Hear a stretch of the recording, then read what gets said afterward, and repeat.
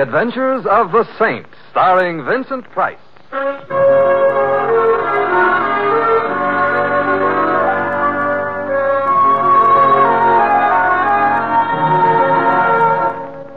The Saint, based on characters created by Leslie Charteris and known to millions from books, magazines, and motion pictures.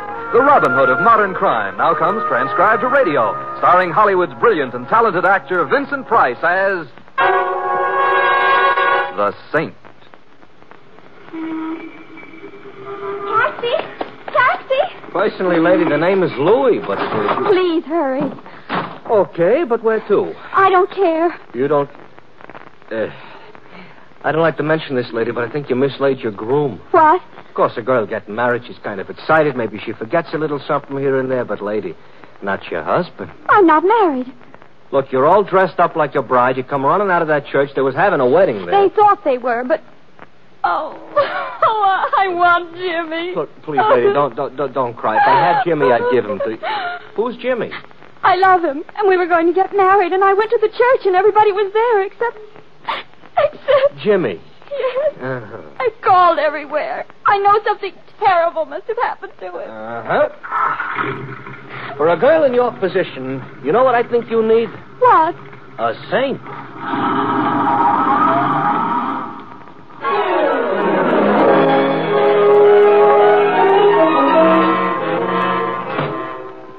Mr. Templar, I hope you don't mind our barging in like this. Of course not, Louis. But you see, this here is...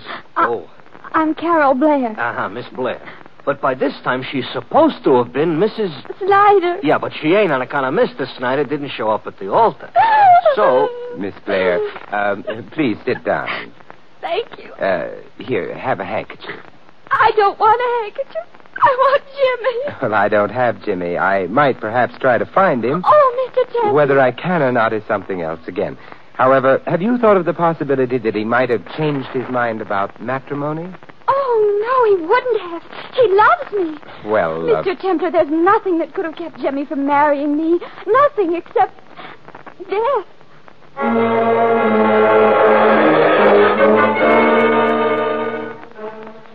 Thank you for bringing me home, Mr. Templar. You're very welcome, Carol.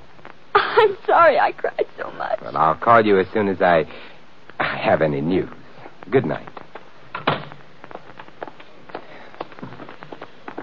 Yeah.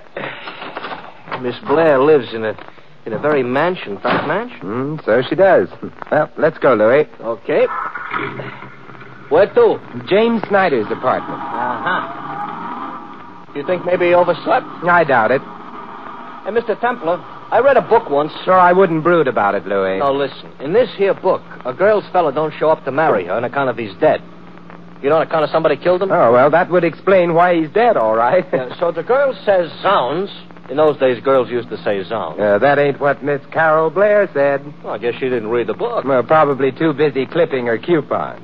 Oh, she's loaded, huh? She is loaded.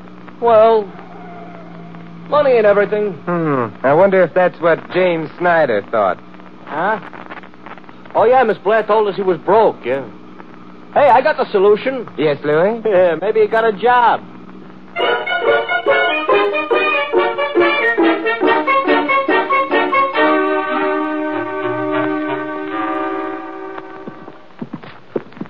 Now, this here is a very fancy type hallway, Mr. Temple. So it is. Gaudy, but not neat.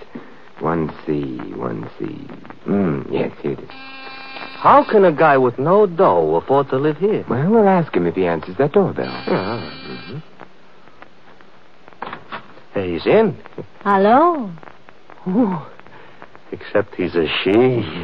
Good evening. May we come in? All right. Thank you. Hey, Mr. Templar. Maybe she's why Snyder didn't show up. I think we stop here, no? Yes, Miss... I am Marie. Oh, Mary. This is Louis. Hello. Yeah, and I'm Simon Templar. Ah, you are the saint. I'm afraid I am. Spending the winter here? In this apartment? For right now, I am reading the book, you see. Book on American history. You're a student? What do you think? I think you graduated. Why the book, then? Well, I'm not so long in this country, and I wish to learn about The American people? American men. Oh, they're not that different from Frenchmen. Maybe so, but it's the little difference that counts, Perhaps. You know, there are better ways of learning than from books. Why don't you ask Jimmy? He is out. He is? Yes, he's marrying himself. Oh, it is not right what I'm saying. He's marrying a girl. Yeah, that's more usual. You don't mind? I do not mind. Well, sometimes close friends of the groom do. They say things like, what on earth does he see in her? But I am knowing what he sees in her. Be careful. $1 million. Is not bad. He's fine. Well, that is, Carol is a very pretty girl, too, despite her $1 million. Who cares? Of course, you'll probably laugh and... are you Jimmy's sister? Yeah, I thought so. But if you're not his sister, you must be... You look very pretty in red, Simon, but it is not necessary to blush. I am Jimmy's... Whoop, Kitty, it's time for bed. Wife. You said wife? Wife. Excuse me, huh? Hello? Huh? He's not here. Monsieur Templar is here. Goodbye. Was the doorman. I was saying... You said you were Jimmy's wife. It's true. Well, then if he'd married Carol, it would have also been bigamy. We were divorced in Mexico last year. Not his wife. I am fine. The lawyers say divorce not so good. So now Jimmy marry a rich girl. Maybe Jimmy gives me a big present, Big present, huh? There's another name for it. Is so? Is so. The other name is blackmail. You are a funny man. I haven't been trying. Maybe you go away now, huh? Mary, I have news for you. What kind of news? Jimmy didn't show up at the altar. You make the joke once more. No joke. He's terrible. Which means that Jimmy hasn't married that $1 million yet. I think of the poor girl who waits at the altar. Almost I cry for her. Your eyes are dry. I said almost. Goodbye. You want to be alone? From you, yes. Goodbye also to you. Oh, thanks for remembering me in time to say goodbye, Mr. Templar. We're leaving, Louis. Except, Mary, if you happen to run into Jimmy... Yes? Advise him to be very careful. So? To date, he's left one woman at the altar, another in his apartment. He'd be safer juggling dynamite.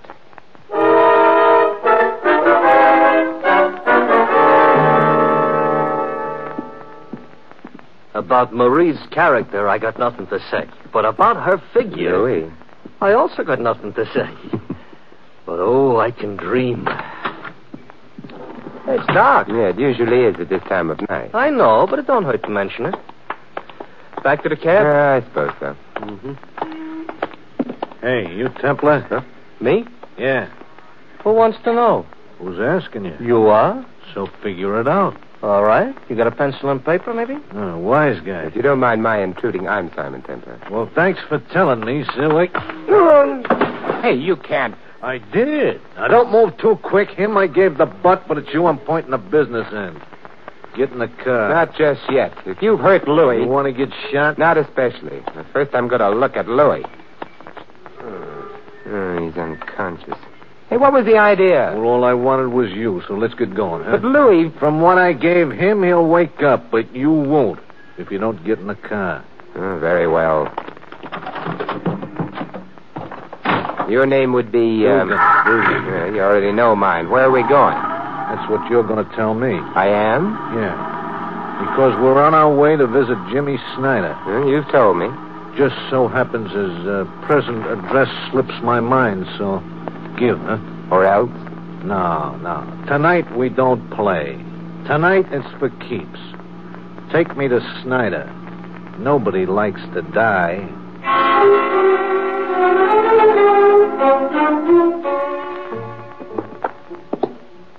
This is where you live, huh? Not quite yet.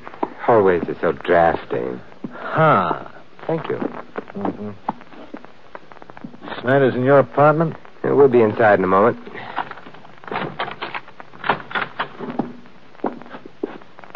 Hold it. Hold what? Shut up. Okay. Move slow, straight ahead. You mean now you've cased the joint? I mean, I wanted to get that light on. Now, Templar. Yes? I don't see Snyder. Hey, now that you mention it, I don't see him either. Hey, you could overdo that light stuff. You really think so? Where is he? I don't know. But he might be along at any moment. Yeah? Why not? How'd you like a slap in the eye? Put your gun down and try it. Why, Careful. Besides, would Marie approve of your language? Not to mention your tactics. Well, she don't have to. I'm the one that gives the orders and... Oh, thank you. For what? Telling me that you're the person who spoke to her over the phone a little while ago, back at Snyder's apartment.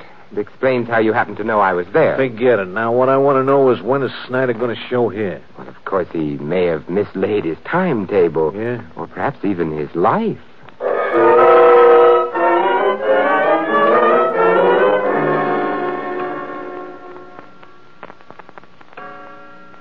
Hey, Templar. Yes?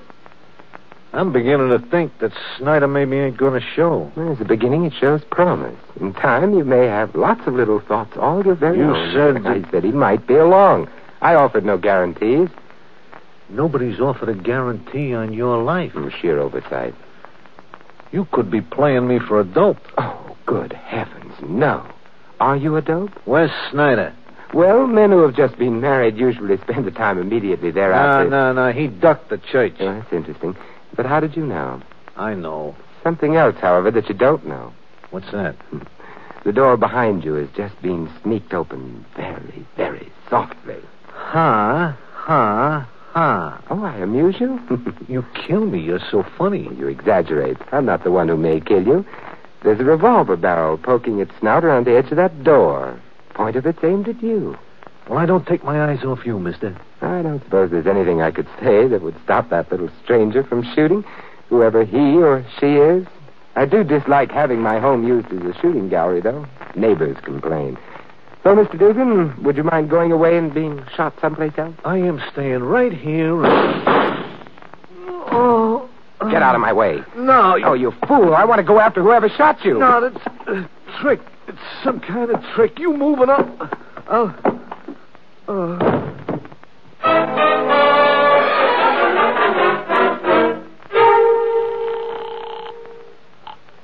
Lieutenant Archer, homicide. Hello, Lieutenant. This is Simon Templar. Lieutenant Archer just grabbed his Nash for a quick trip to the upper Amazon. Lieutenant Archer hasn't got a Nash. He's doing it the hard way. Good night. Lieutenant. Yeah? Look, stop gnashing your teeth and guess what I've got. I wouldn't want it. I'm a married man. His name used to be Dugan, Anthony Dugan. I don't like him. Someone else didn't like him harder, so now he's dead. Where? My apartment. Got the killer there, too? I'm sorry, no. Well, get in touch with me when you do. All right, Lieutenant. I'll be right down, Simon.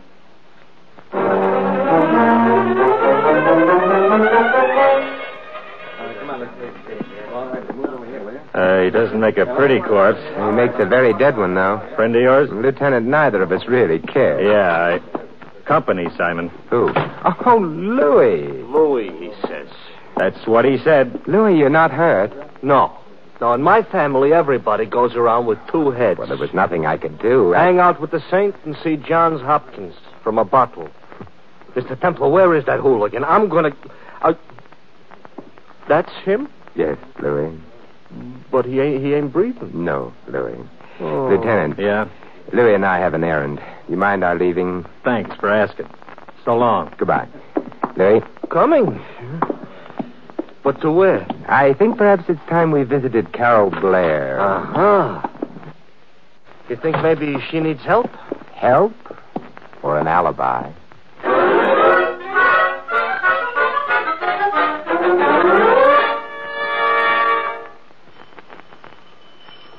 Looks like the mansion is all closed up for the night. I hope not. Maybe she's asleep, huh? If she is, she hasn't read the right books. A woman who's just been left at the altar never sleeps. What's the matter? They don't get sleep? I have nothing to say to the press. Who is he? I don't know. To me, he looks like an outfielder. From left field, I might add. Louis. I beg your pardon. You, sir, would be... Theobald A. Blair. What does the A stand for? Artaxerxes. You may make all the jokes after I shut the door. Good night. We are coming in, Mr. Blair. Thank you. Pushing type. Uncle. Only when necessary. You're Carol's father? Uncle, young man. Uncle.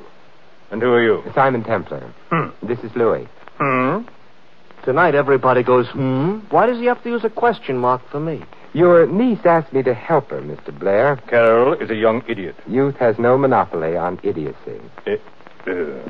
I'm almost squelched. Something that hasn't happened to me in years. How about an offer of employment?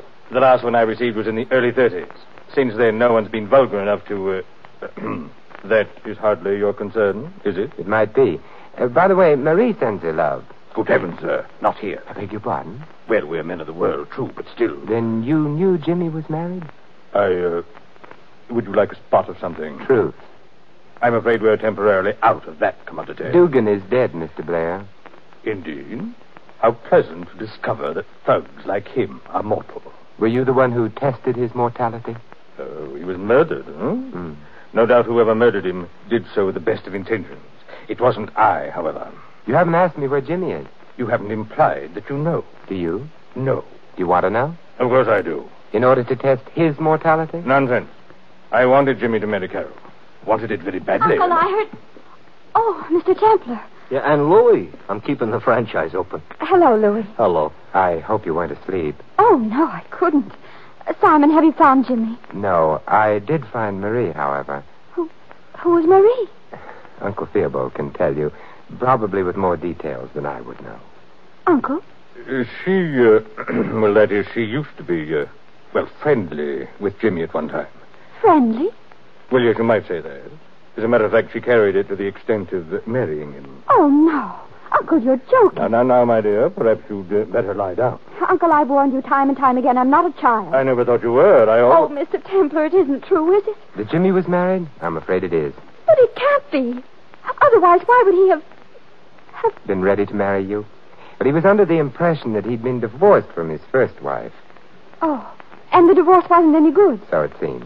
Then Jimmy did love me. Jimmy would be the best one to answer that. Which reminds me, Louis and I have another errand to perform. What errand? But I can't tell as yet whether it would be a matter for the police or for the medical examiner.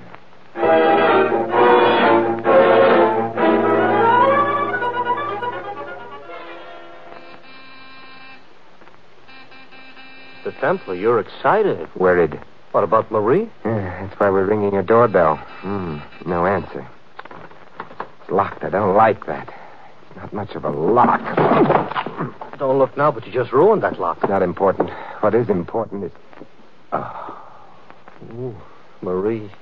Yes. Blood on her nightgown. She's dead. She was shot, huh? Yes, close range. Trail of blood leads from the couch there to this overturned end table. You mean she crawled after Whoever shot her left her for dead at the couch. She wasn't quite dead. She fell to the floor, managed to reach the end table, knocked it over. Yeah, and started to read a magazine or something, because there's one right under her head. Not read. No? Actually, she tore a page out. That's all she was able to do. No writing on it? No, which means... Let's see. One side's the back cover. The other's a full-page advertisement for Hamilton watches. Maybe she wanted to know what time it was. It's a bad joke, but I don't feel good. She was evidently trying to tell us something with that ad. Something about her murderer. Hey, maybe the guy who shot her was a watchmaker, huh? Yeah, possibly that. More obviously that his name was Hamilton. But so far as we know, there's been no Hamilton connected with the case. And it would be stretching coincidence too far, anyway. A ready-made clue like that, no. Well, they'll have to wait. Oh, you're calling the cops? Now, they can wait, too. I'm calling the Blairs. You want to let Carol know her husband is now a widower? I want to find out who's home. Hello? Carol? Simon Templar. Simon, you found Jimmy? Not exactly. Carol, is your uncle in? No, he went for a walk. In the park, he was upset. Thanks, Carol. Goodbye. Come on, Louis. Where are we going? We're upset, too. So let's make it the park.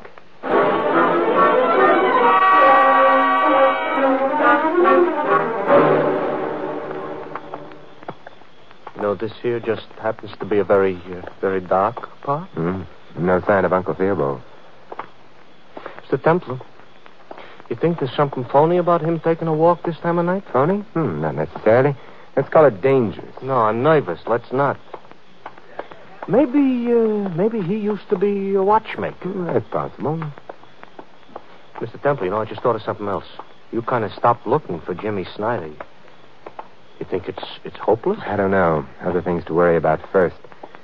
For Snyder, if he's still alive... You wouldn't bet on that, huh? Hey, look. Up ahead by the side of the road. Yeah, Theobald. He's waiting for the traffic lights to change. Not many cars are driving around through the park this time of night, though. But there is one parked down the road a bit. Come on. Yeah. The lights change. He's starting to cross. So's the car. Theobald! Theobald! He ain't heard you. He's off the roadway. Theobald! The car hit him. No lights, no license plate type. Is he dead? No. Car just sideswiped him. Oh. Hey, Theobald. Hello, there. Bad driving. No. Murderous driving. That car tried to kill you. Theobald, we'll get an ambulance for you. You'll be all right, but look, I've got to know something. Do you have a place of your own besides Carol's house? Well, yes. I keep a small room. Shabby vanity of mine. But it belongs to me. Where is it? Aging Terrace Place. Apartment 3. Have fun and... Oh, he's fainted. Louis, go get help for him. I'll wait till you get back, and then... Yeah? And then we'll remember the forgotten man.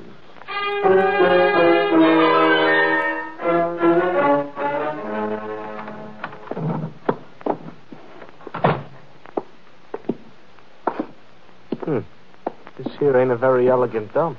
Louis, I'm worried. About who's killing everybody? No, I think that's fairly clear. Oh, you speak for yourself, John. But Mary's dying action, it puzzles me. That ad for watches, it seems to point nowhere. Just adds an unnecessary complication. To me, all complications are unnecessary. You know, Mr. Templar, maybe what you need is a secretary. A what? All I said was a secretary. Louis, I love you. What? Look, this is my busy weekend, please. Here's apartment 3. Oh. This is where he hangs out when he ain't being rich. Hey? Yeah, from back there. It's this closet. Don't look now, but that there must be Jimmy Snyder all tied up and gagged. You're quite right, Louis. I better untie him. No, Louis. Huh? You better make a phone call. Who to? The police. Mr. Snyder can untie himself without too much difficulty, I suspect. Hey, he's got a hand I free. rather thought he would. I'll take that gun and... Oh. You felt you had to do that? Of course.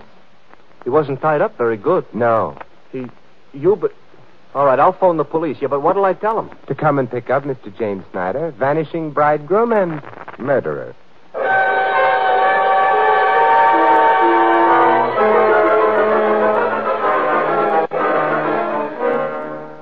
Simon, I don't understand. How could it have been Jimmy? Well, he was married to Marie. Marie and her happy little triggerman, Dugan, were preparing to blackmail him as soon as he'd married you, Carol.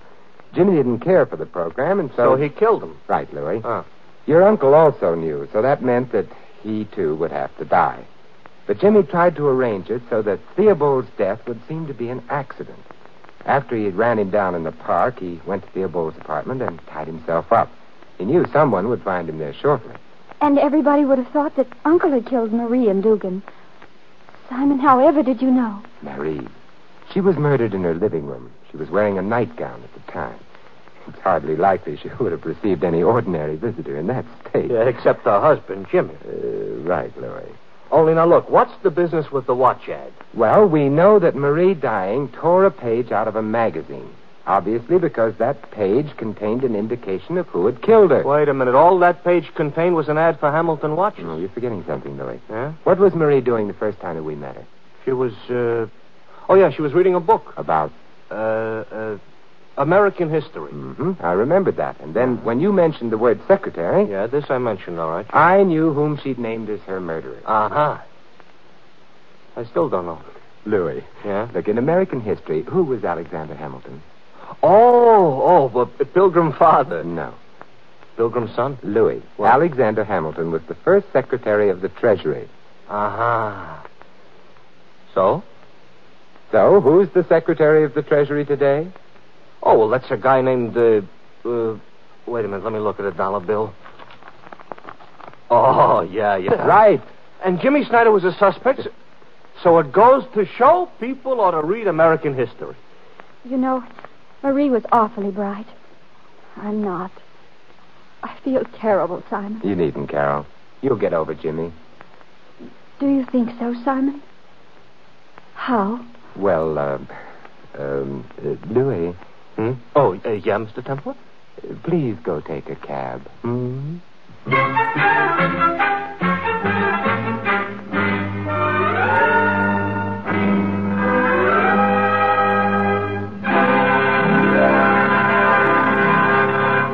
You have been listening to another transcribed adventure of the Saint, the Robin Hood of modern crime. Now, here is our star, Vincent Price. Ladies and gentlemen, from the past we have received a heritage, our American heritage, and it consists of many things. It's an ideal and a way of life. It's everything America stands for, our heritage. We can repay the past only by using our heritage well today, by taking pride in the most complete expression of individual liberties, civil rights, and personal dignity. And by doing so, we'll be guaranteeing our future. For we have learned from history that unused freedom has a habit of slipping away.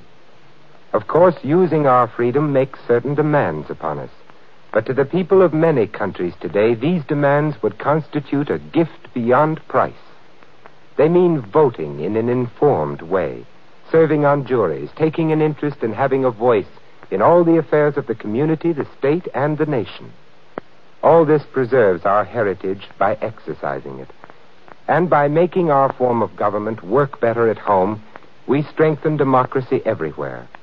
We provide an example of free people governing themselves through a free government, a dynamic example of man's finest ideals at work. To every American, then, falls the task of protecting our heritage. For freedom is everybody's job. This is Vincent Price inviting you to join us again next week at this same time for another exciting adventure of the Saint. Good night.